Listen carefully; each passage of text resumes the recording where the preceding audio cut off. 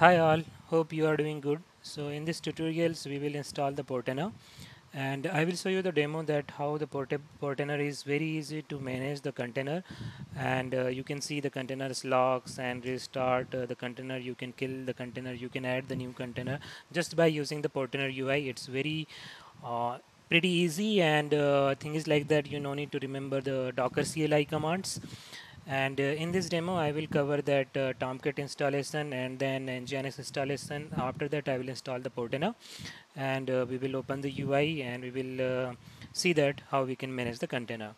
Everything we will do in the EC2 instances. So I have already created one EC2 instance. The name is Portainer demo 2.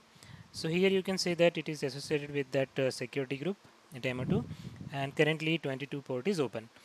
So I have already logged in into that EC2 instance. I am proceeding further to install Docker first. It will take few seconds.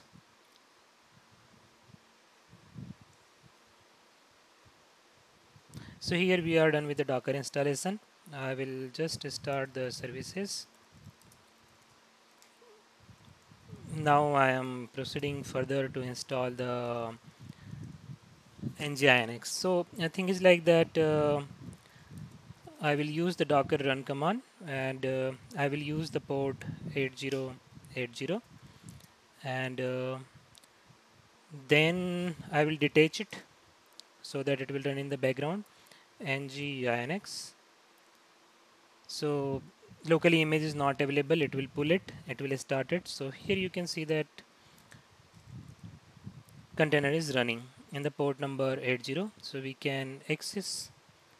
I will just go ahead with the IP address. So I will just take 26.381.167. So let me check if I am already having. Yes, so nginx is running pretty well, and now I will install the Apache tomcat. So already I have a command, so I will just use Apache tomcat. So I'm copying this one. I will take the version 8, paste it here.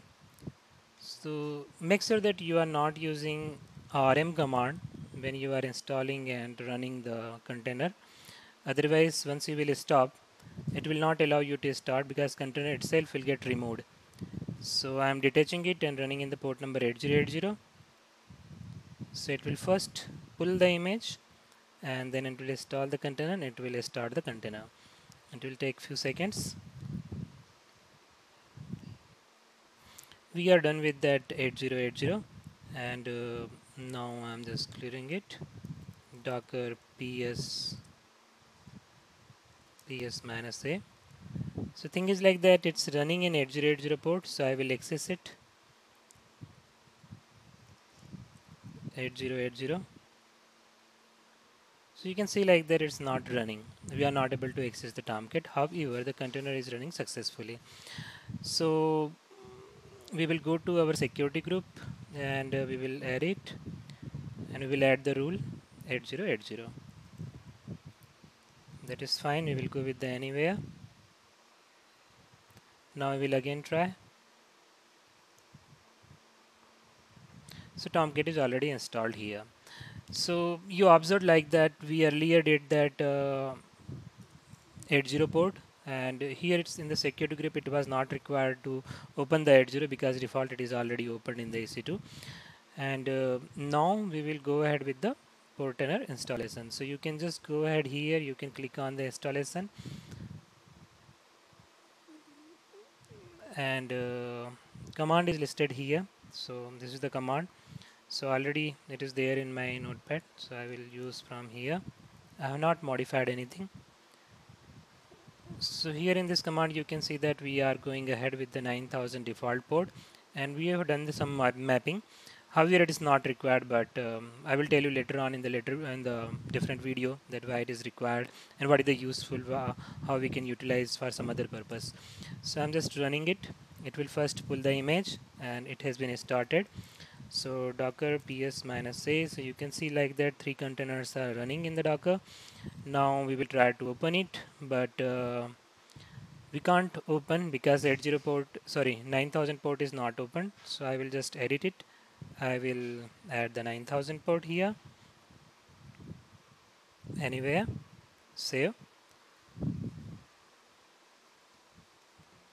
and I'm going ahead with the 9000 port. So Portainer we are able to access through the browser, and it will ask us first for that admin credentials. So we will provide the credentials, yeah, here. So new password, I am just going with admin1234, admin1234, create user, it's done. No need to save it, and I will go with the local first. Remote I will explain into the different video. So here it is already saying you like that you must have to this entry when you are starting. I will do the connect, and here you can see that 3 containers are running. I will just go ahead inside the containers. So you can see that all containers are up. nginx, we can see it here. From here you can stop it. So it is stopped. I cannot access it again. I will just use this IP address. It's running in 80, so I no need to explicitly give the 80 port. Still it is running. Let me check what is the issue. Give me 1 second. Yeah, so basically it was taking it from the caching, but if you will open a new tab in the incognito, here you can see I'm not able to open it. Okay, so yeah, so here you can see, and same thing you can do with the tomcat. Here you can stop it, and you will try to access it. You will not be able to access. Now I will start the tomcat. Start it, and here I will be able to access the 8080 port, and tomcat is running properly.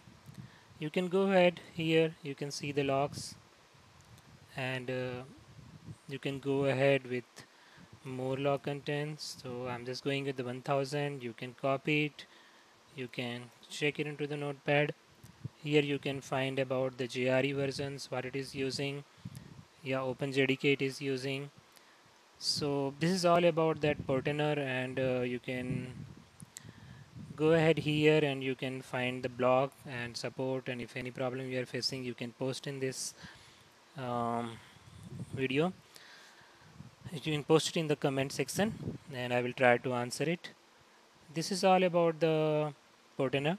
There are the many more things are here, but it is just I'm trying to cover into the short video, and I used since a long time, so I'm sure like that you will also like Portainer, and that's all about this. If you're liking this video, then please click on the like button. Thanks a lot, guys.